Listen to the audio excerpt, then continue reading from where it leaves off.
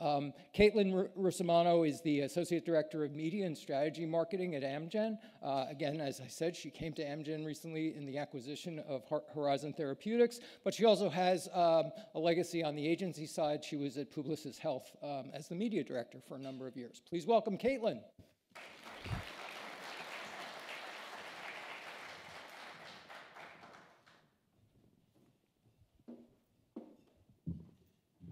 Thank you.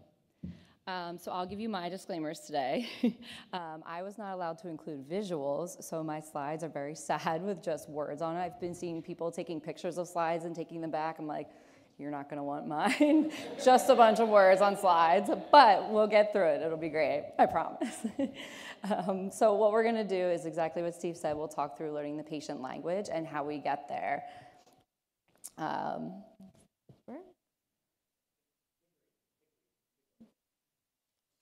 There we go. Just to go into it a little bit, I know Steve really already said it. So I've been in the pharma space my entire career. So I spent my first 10 years at Publicis Health Media, first Digitas Health, which turned to Publicis. And then I've been on the brand side of things for about 5 years now. I actually first started out at Takeda and then came to Horizon, which is now Amgen. And I've worked on every therapeutic area that probably exists. But right now, from Horizon specifically, I have been on rare disease. So I've worked on healthcare professional campaigns, patient campaigns, and even for a little bit, I worked on hospital systems. So what we're going to talk about today is just effective communication with patients. And obviously, people in the room who work with patients, we know we want to communicate with them in language that resonates with them. We want to talk to them in language that they resonate with, that they understand, right? So a lot of what we do also includes health literacy. So we want to make sure we're talking to them how they understand it and how they want to speak about it with themselves to the doctors and be their own best advocate and, you know, be armed with what they want to speak about. So while some other companies may leverage market research only, we are actually very fortunate to leverage a bunch of different things at our disposal that we have. So what we do is we take a thoughtful, patient-centric approach. We want to understand how patients learn, how they prefer to receive their information. And when they go to speak to their doctors, it's crucial in those conversations, and especially with rare disease. You know, these patients are going in and they're swirling, going to, 6, 7, 8 different doctors before they're actually getting a proper diagnosis, which can take years. So what we're trying to do is educate them and also educate the HCP to make sure that, everyone's trying to speak the same language, which really doesn't happen, but we're trying. But that's crucial to have an effective communication in those conversations. So we're going to spend the rest of the time on this slide. I'm so sorry, it's so boring. But these are the channels that we leverage in those situations. So we have a bunch of different of these pillars at our disposal. So I'll start with social listening. Everyone knows what social listening is, right? So we work with a third party that will help comb through, what patients are talking about in this space, how they're feeling, what they're talking about for, whatever the disease state is, even whether it's our treatments. And we work specifically with our brand communications team. So they're really like down and dirty in it. So they actually own our Facebook pages. They own our LinkedIn's, all of those pages, which from talking to people at the conference, I find is very different. Everyone has a corporate communications team, but not necessarily a brand communications team. So they're brand specific, and we have a large team that owns those conversations.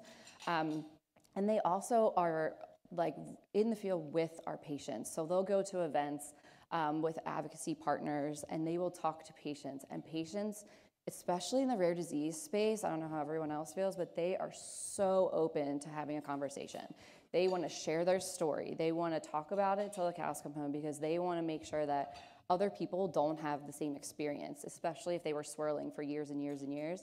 They want to be an advocate for those patients as well to make sure that that doesn't happen to them. So then we also have our patient councils. And of all of these things, that is my personal favorite. So we actually have these patients that the patient advocacy team or the brand communications teams go out and find that volunteer their time. So they come to us and say, I want to tell my story. I want to share, so one of our brands is for an eye condition, and we have a lot of before and afters with pictures from treatment that patients love to share, love to consume, and they just want to come share them. Like we had one council where a woman actually brought like actual pictures that she printed out at CVS and was like, look at what I looked like before, look what I look like during, look what I look like after, and she was just so passionate about it that I was like, this is kind of insane. And I think the favorite part of the council for me is we meet with them about once every quarter, and we take programs that we're doing. We take pieces that we're looking to create and bring them to them and say, what are your thoughts?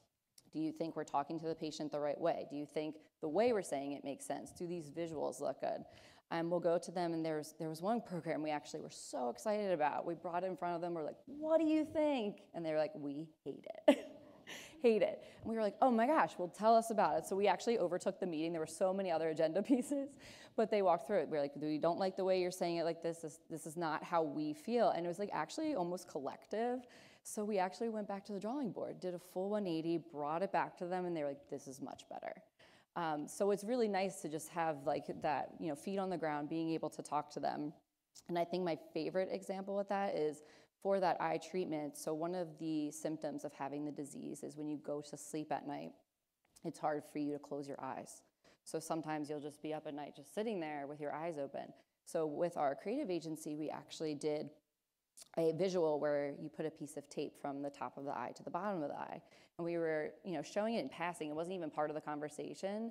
And somebody stopped the meeting to say, why is it up and down? We were like, well, so you keep your eye closed. They're like, absolutely not. You have to do it horizontal because that's the only way it stays down. And us as marketers are like, we don't know that. We don't know what they're going through. And it was just such a simple thing in the moment. So then we were like, okay, well, let's switch these images so that, we want to make sure we're talking to them and that other patients who are going through the same thing can relate and that we are getting, to the bottom line of how they're feeling and what they're thinking. So I know we talked about patient advocacy a little bit, but they partner with the brand communications team. They're another partner of ours internally that also goes to like the advocacy events, works with those types of partners because especially in rare disease, they're super duper small. So it helps give them an outlet, helps give us an outlet. So they're nice to partner with. And same thing, we also get patient source from that too, which I should say from this group too, that's actually where we found our patients for our TV commercials. So it's been like really great. We'll meet with the team internally and they'll say, okay, this person has like a really, really good story and would be really good on camera. So we'll take them from that. And then to get to the bottom portion, the nurse advocates and patient liaisons. I know we've been talking about that a little bit the past couple of days and in one of the roundtables, I think. And this is where the AI comes in a little bit. So with these conversations, so we have nurse advocate lines for all of our brands. So we have an unbranded number and a branded number. So they'll call, ask disease state questions, ask questions about the treatment. We do not give medical advice. We send them, to the right place to find the right information, whether it's a pamphlet, a website, or help them find the right doctor to go see, things like that. But right now, in those conversations, we have a person actually sitting there physically writing down everything someone is saying. So, which is obviously monotonous and, not sustainable. So now we're looking into leveraging an AI system that can actually listen to those conversations, pull out themes and things so that we actually have it all in like a one-stop shop and don't have to ask, one person from a different agency what that looks like. And then the patient access liaisons, those are our partners that work with the patients once they are on script and help them, find a doctor because, as with like oncology or other, rare disease, it's hard to, you have to travel to get to where you're going. It's not necessarily a doctor down the street. So they're the ones that help, facilitate all that information and get, the patients where they need to be at the right place, right time, and just help them along the way. So all of this to say, the kind of case study we were talking about is we leverage all of these different channels at our disposal because we obviously want to help inform all of our pieces in the office or pieces on our website, things like that. And the one that Steve and I were talking about is we were looking for a piece to talk to the patients in the way that they understand, but also talking to the healthcare professional in the way that they understand, and the way that they would like to approach the patient and how they talk about, the disease state or treatment. So it's not on the slide, but we actually have an internal team that we have of a handful of our sales reps. And we'll do the same thing kind of with them. We'll take a piece in front of them and say, this is how we're going to talk about it to the patients. It's going to have, you know, these 3 sections. What do you think? And they'll say, actually, the HCP doesn't talk about it this way. They really prefer to talk about it this way. Or they like this before and after picture. They hate this one. So we actually take that into account as well. So we kind of see it on both sides, which is great to have all of this at our disposal. But we were particularly looking at putting like a tabletop piece in the office that on one side would speak to the patient, and it would have a lot of visuals, a lot of like larger wording, and very short, succinct, very attainable. Whereas on the other side for the HCP, obviously a lot more detail, a lot more information, and just kind of helping to give them prompts to have a more fruitful conversation. So in the end, this is my wonderful clip art visual. We just take this comprehensive approach to make sure we're utilizing all of these resources to have that patient engagement, talking to them in language they understand, actually bringing them into that conversation so that we're talking to other patients like them, and that we're having a really good clinical accuracy conversation with the HCP and with the patient. That's all I got.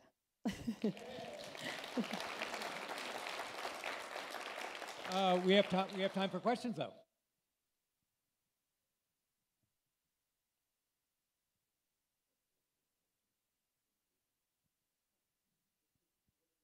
Nice job. I did take a picture of one slide. Oh, which one? Yeah. How does what you find from your advocacy groups line up with how the media actually performs? Any surprises that come about, or is it like kind of usually spot on? Definitely not spot on.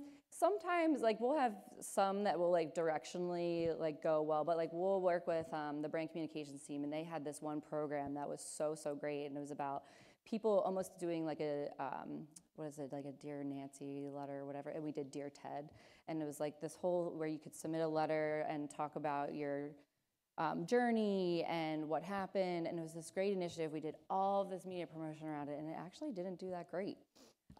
So there's things like that where it just doesn't pan out well, but then there's other things that will have, synergies with them, and they'll recommend something else, like with a social campaign or something, and it'll blow it out of the water. So it really depends. I think most times it's kind of in the middle, but yeah, we've had highs and lows for sure.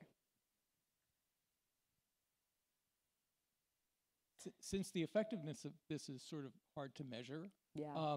How do you justify whatever additional staffing and resource costs this adds to the mix? Yeah, and especially with that one piece that we were talking about today, so we would put it in the field, and then we, within weeks, had all of the sales reps calling, we need more of these, we need more of these. They're talking about it, they love it, they want more of it. So then, to your point, we were like, oh, well, we didn't budget for making more of these. So we'll figure it out, work with the powers that be to try and make it happen. But it really depends, because sometimes we'll make things and they're not used, and then we have a plethora of them. So it really just depends on the piece.